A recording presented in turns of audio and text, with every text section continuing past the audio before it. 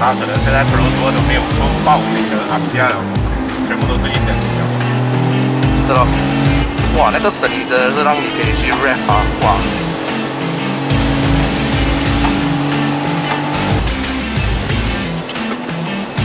把那个声音要摆多，大家找不注意哦，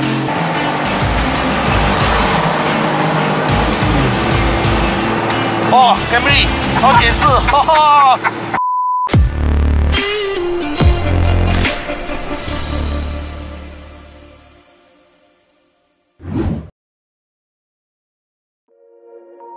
Hello， 早安的各位哈，又是爱的人，不是一个车评，只是 POV。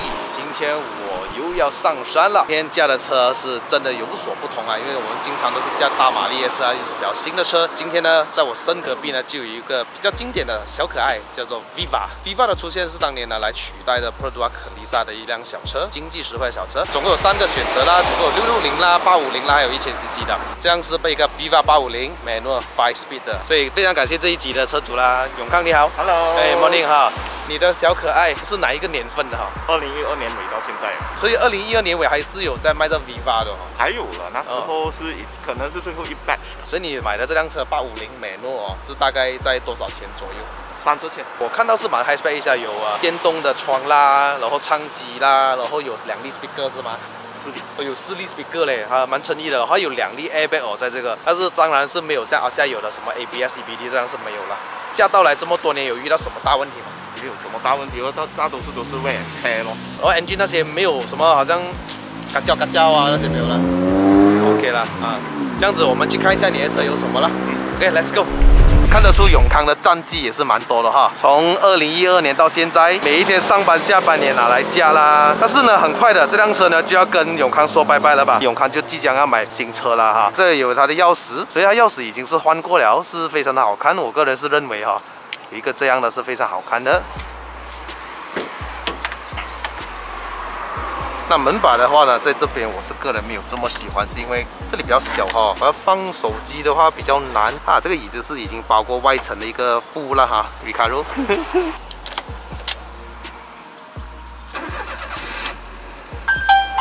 这是一个少过1000cc的3缸引擎，850cc， 有一点小 V6的声音哈。它的油门非常直接，因为它是 cable 的 ，icon。非常传统的，像以前可丽莎的年代也是用的差不多这样的，还有唱机。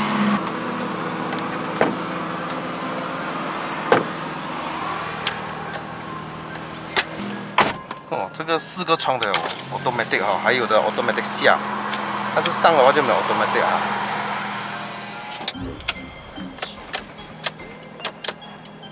5 speed manual， 1、2、3、4、5 R， 我还有sensor哈，蛮可惜的。这个方向盘是不能调上下，也不能调前后。前面已经调成我的驾驶座位啊，我身高173，还有一个拳头，头顶空间有大概2个拳头。我们这个开窗的button哈，经典哈。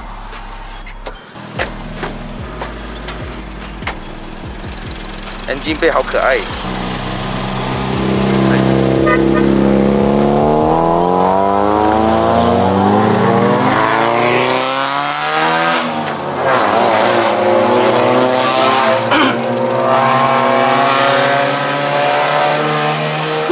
爽啊，声音！代号为 KDVE 哈，850cc 3缸的自然进气引擎，所产生的马力是52匹马力，还有76牛顿米啊，在4000转以上的话，就可以产生76牛顿米这样啦。这辆车的话是没有 ABS、EBD 啊，安全系统。很好奇一件事哦，为什么可丽莎的2手价还是比这辆车好很多？那我开上了一小段路之后，我才知道哦，原来可丽莎车身其实还比这辆 Viva 来的扎实，重心很低，过弯表现比较好，而且坐姿也是不错的哈。当然 Viva 的空间是比可丽莎来的更大的哈。好啦，这辆车不介绍太多了哈，我觉得你们的这个内饰也看得非常多了，所以我们今天就上山来个体验哈。永康你好 ，Hello。啊，今天我们车上只有2个人哈。对，永康那时候啊，联系我 IG 的时候跟我说什么呢？可以拿这辆车5个人坐上山，其实我就不太敢啊。如果是2个人 OK 啊，那这辆车也不讲它的操控性有多好啊，就可以过得多快啊。但是我们就拿一个体验850哈，到底能不能轻松上山？有没有好像很困难，一直要用到1号牙还是什么的？我们就来做个体验呐。Sport mode on，you know， 开一点床，上山喽。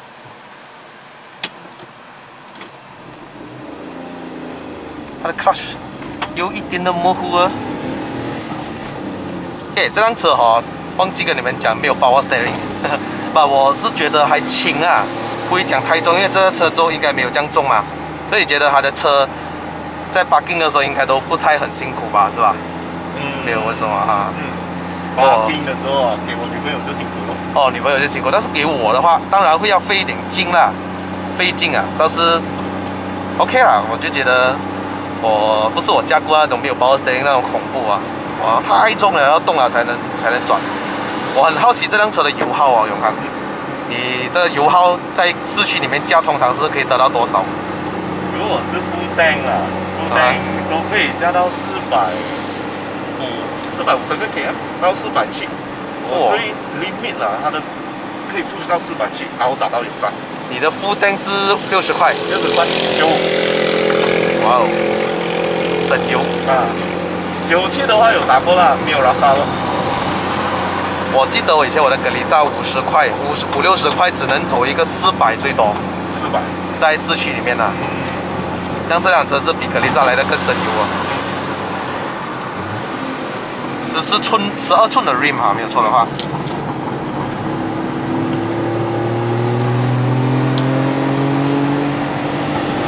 哦 ，steering 重。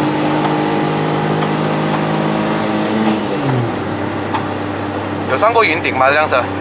今天是第3次，2012以来第3次上山。之前2次都是在顾客，以前做Uber嘛。哇，那 steering 要摆很多。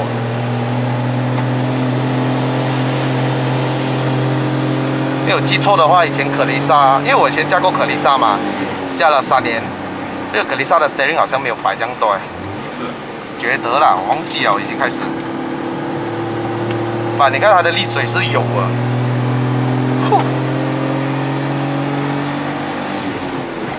也不用踩完，就这样子过吧了。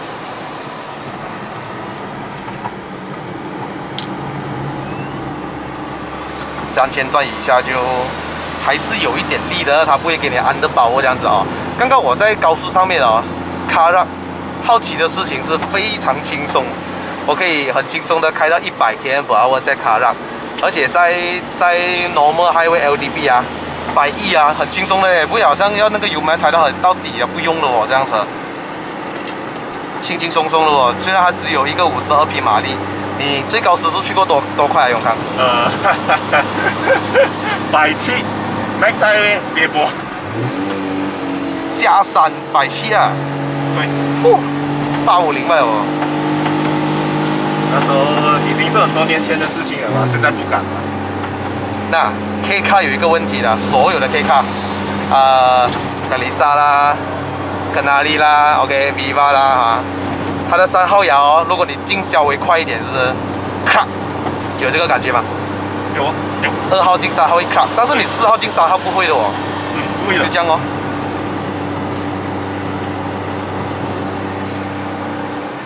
不需要怎么去踩完啊，你大概88油门已经很足够了，它的沥水。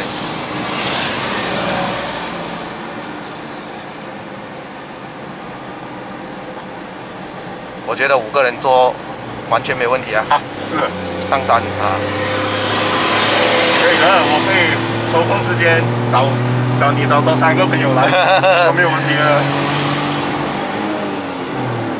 3号牙真的是我有点怕进的时候 K 卡的感觉。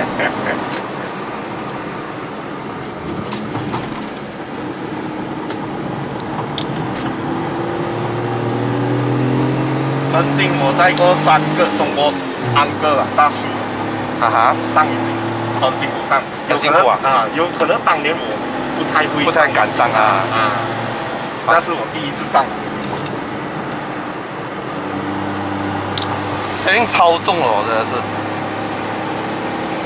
没有power steering 真的有这样大分别，好像第一次这样没有power steering的车上山。但是转弯你会感觉到哇，我费劲一下，要大力一点，用力。可以来这把手，不用去举就可以。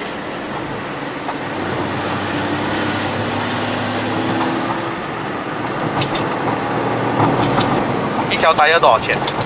一条胎要现在120，然后120哦，12寸是吧？12寸，对 ，original。Goodyear 的一条，我不懂什么系列啦，但是每天都很低哦，这样子。那你换一次黑油需要大概多少钱呢？换一次黑油120，也是差不多120这样。120左右啊，哇！以前大学的时候更便宜啦，80多了。现在是120了。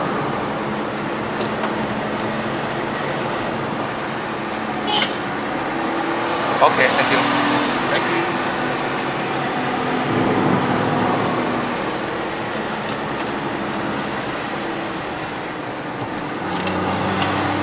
一个Viva罢了哦，在山路各这样多车，不会吧？OK 啦，我很保守的去驾了，我没有想把这样子 push to limit。But 这种是非一般的速度上山了的吧？你看那些车的速度跟我们的速度啊。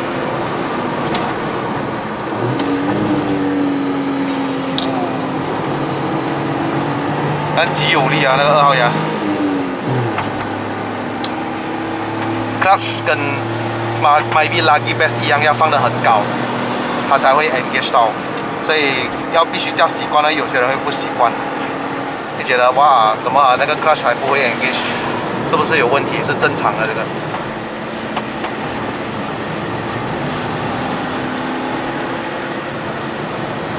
Body roll and body roll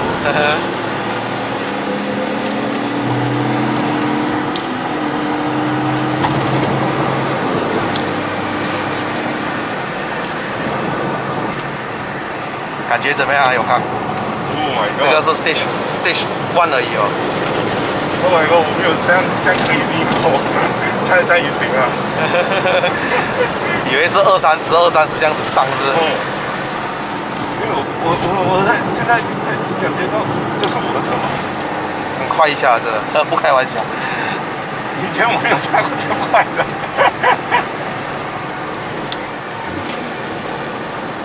它声音是有一点小 V6啊，3缸是这样的。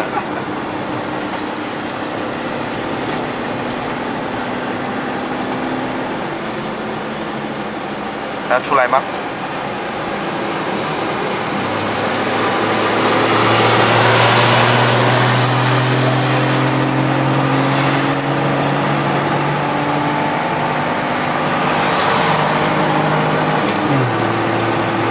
哦 ，Camry。好点4，哈哈！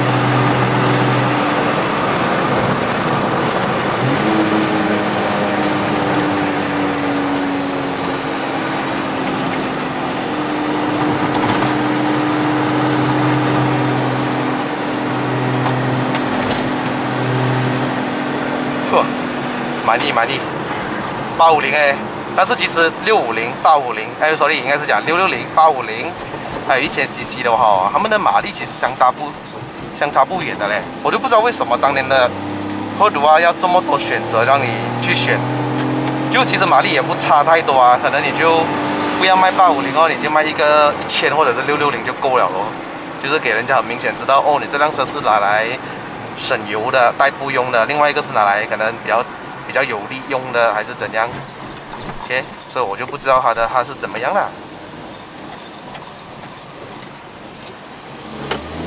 那可能现在 Perodua 都没有出850的昂加了，全部都是1.0了。是咯，最低的要1.0啊。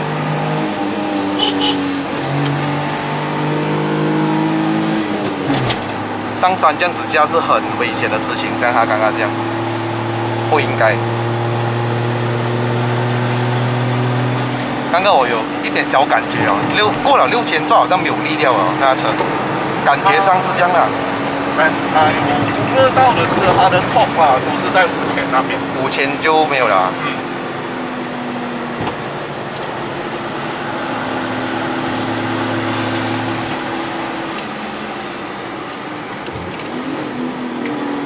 做 hill 都有一点难，因为一直抓不住我的脚了，不懂跑去哪里了。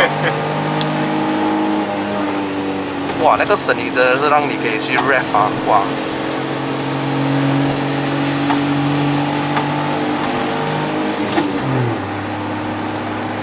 是2跟3都 OK， 够用上山，真的。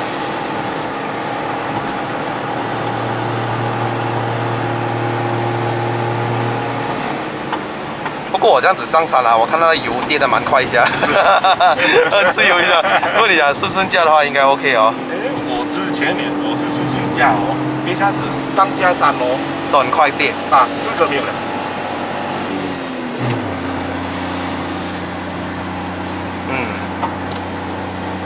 但是如果你比起现在，因为它油缸不大吧，50块、60块，你是打25厘的，大概25厘的吧。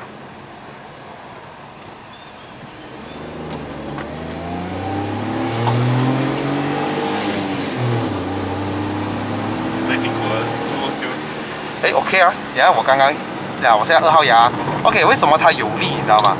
因为你看我速度虽然不快，40 km/h 这样，但是我 keep 着我4000转以上油力哦。不错耶，它的 short ratio man， 那个 steering 要100多，大家抓不住地哦，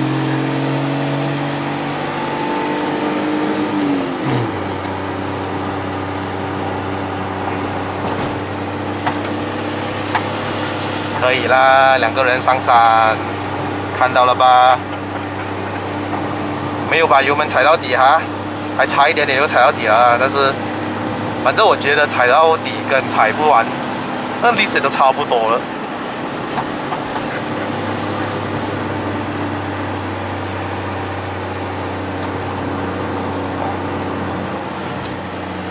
过完就这样子烧了啦，OK 啦，车身动态还不错啦。只是他觉得它的那个方向盘的是很重，很重，让我必须要出一点2虎之力，这样子去搞定它。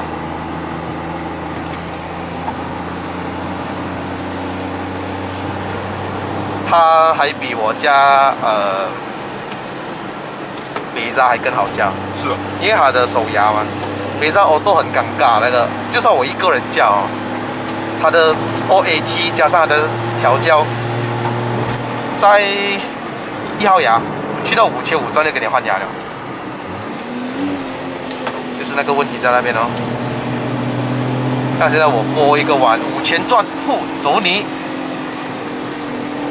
Hello， 是小 B。嘿，小 B，Hello， 拜拜。推头，踩油。如果是比起阿西亚的这两个，我觉得这个1000cc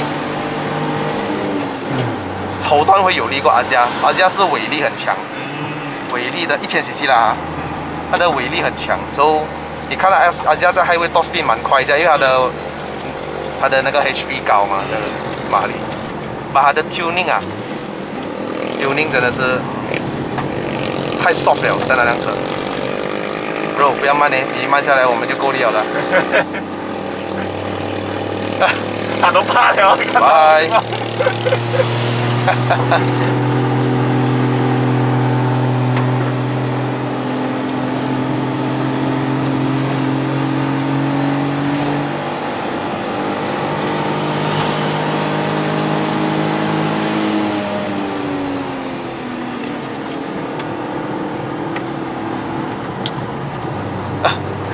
安哥，推头啊，安哥，推头吗？单手架，安哥，单举只煙。感覺拖鞋都麻麻。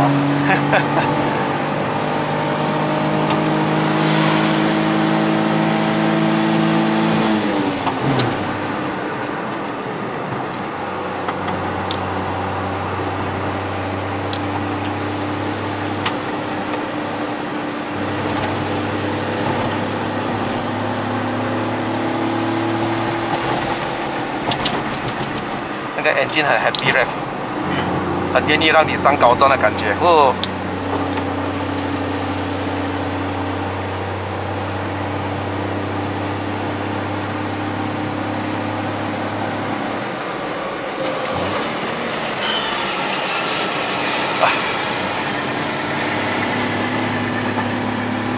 没有 VSC 看你的感觉，就是像我昨天驾驶 Saga VVT 1.3 manual， 没有 traction control， 就是好，就是我一个弯，然后我踩油，大家就咦，但是他就不会看油咯，特别爽。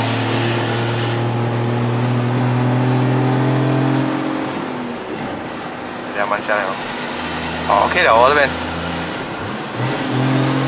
来了。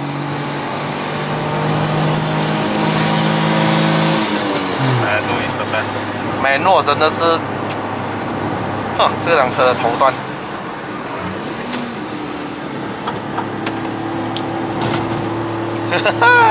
这个斜坡是最 challenging、最挑战性的，把这辆车可以哦，看到了吧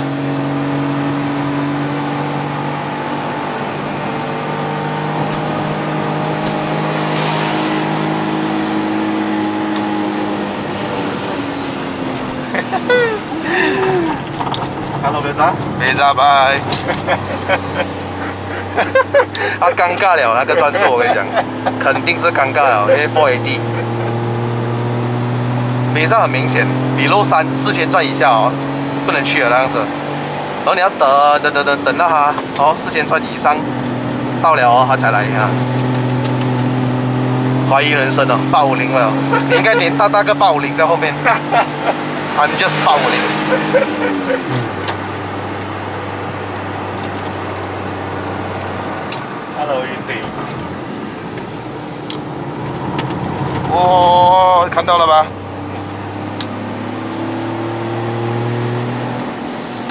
我觉得如果5个人上山啊，应该是2号哑巴了，最 maximum， 不能上到3号，我觉得。那时候我在那班中国安个2323这样子上到那个清水岩之前那个弯了，我还是 first gear 上去的。First gear 啊？哦，那个大弯哦。啊，对。哦。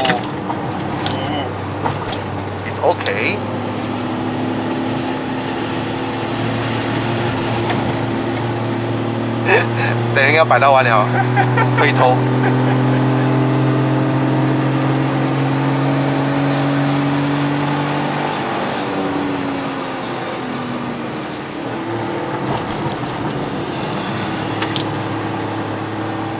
哦，来上到顶了，讲啊，永康。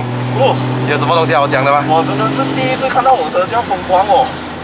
风光啊！哦，我之前2次都没有驾过这样子上来。哇，真的是给你，因为我开了 Sport Mode 嘛。Sport Mode。哇，给你这样真的是很快了一下子。没有啦，其实它快是什么呢？我们过弯的时候稍微带一点 momentum 过啦。就这个东西是要靠胎压了，就是轮胎方面，我们就尽量在转弯的时候不要去放油门，就踩着一点油门这样子，让它的力水保持了下去。然后第2点，上山最重要就是看转速表咯，所以我是不看时速表的，我一直在看转速表。所以这辆车很好啊，850它有给转速表，660也是有给转速表，而且你们注意看到660的转速表是到10的吗？到10的嘞！哇，那个要我给你们看一下那个照片。而且一推出的时候 ，Zero Spec 是没有转速表给你的，那时候只能听声音，我到底在什么转速？我到底要不要换牙？这是最尴尬的一点，车脚会偏软，但是因为车倾的关系，所以我们不会感觉那个侧倾太严重哦，而我们速度也不会讲很快，主要是这辆车的保养费很低哈。但是如果你问我2手值得买吗？给了，谢谢永康，谢谢你，你姓苏啊？啊，我姓梁，不是苏永康啊。没有问题，完全没有问题。不像那天我加的菠萝，我水各位怕跑。当年很多人笑他的名字哦，Viva 怪叫有没有？Viva 怪叫，挑战850美诺上山成功。好了，各位哈，本期视频就到此结束啦。如果喜欢看我 POV 的朋友们呢，记得按赞、订阅、分享、打开小铃铛哦。我们下一期的 POV 再见啦，拜拜。